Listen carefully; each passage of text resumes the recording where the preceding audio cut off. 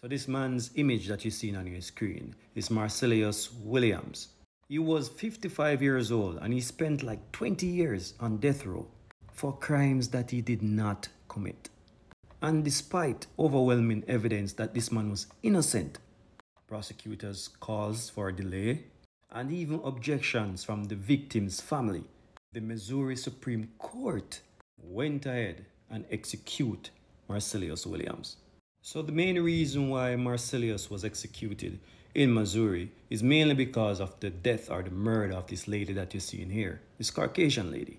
And this happened in 1998. And like I said before, his innocence was proven.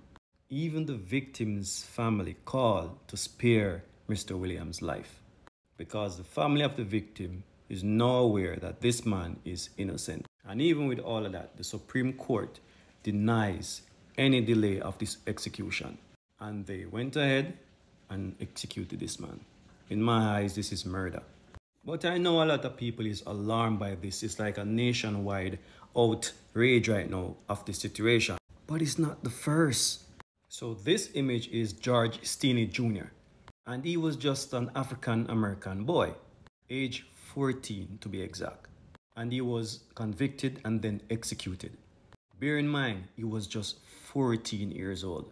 Now, after his execution, proceedings later vacated as an unfair trial.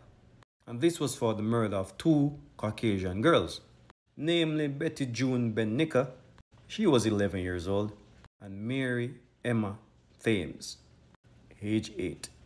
George Steeney Jr. was executed in South Carolina. And I am pretty sure that this will happen again, sadly.